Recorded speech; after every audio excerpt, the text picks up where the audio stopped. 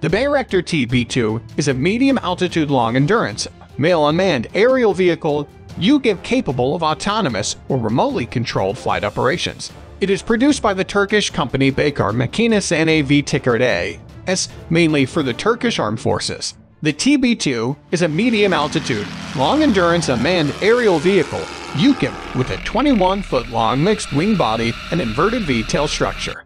The TB2, with a 39-foot wingspan, relies on variable pitch, two-blade propellers, and a thruster configuration to develop. The strut is at the rear of the fuselage between the two boom tails. A 100-horsepower Rotax 912 internal combustion engine drives the stand. Ukraine was the first country to buy the TB2 in 2019 and has ordered at least 36 drones so far. Last month, its defense announced the arrival of a new drone delivery. Bayraktar TB2 has a sophisticated design that provides all the solutions an operator needs in an integrated system. This system consists of Bayraktar TB2 armed ground control station, ground data terminal, remote display terminal, and advanced base with generator and trailer module. The fuselage is constructed primarily of carbon fiber composites. The internal bladder tank holds 79 gallons of fuel. The TB2 has a cruising speed of 70 knots, a maximum speed of 120 knots, and a respectable range of up to 4,000 kilometers.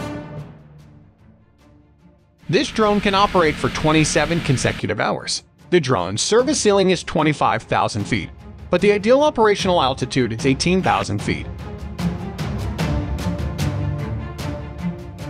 Western and Ukrainian officials have praised Turkey's Bayraktar TB2 drone for its role in countering Russian attacks. Last month, British Defense Secretary Ben Wallace reportedly told British lawmakers that the drone was delivering ammunition to Russia's artillery and supply lines.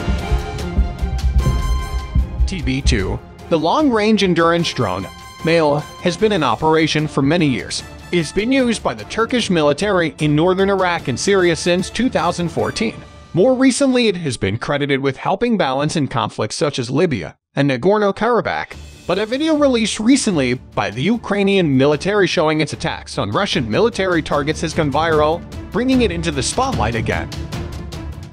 This drone is a tactical unmanned aerial vehicle that can carry out intelligence, surveillance, and reconnaissance missions, as well as armed attacks. The onboard avionics suite with triple redundant avionics system includes units that allow the drone to take off, land, and carry out missions independently. TB2 is recorded to have had more than 200,000 operational flight hours. In addition, this drone also holds the record in Turkish aviation history in terms of endurance, reaching 27 hours 3 minutes and altitude reaching 27,030 feet.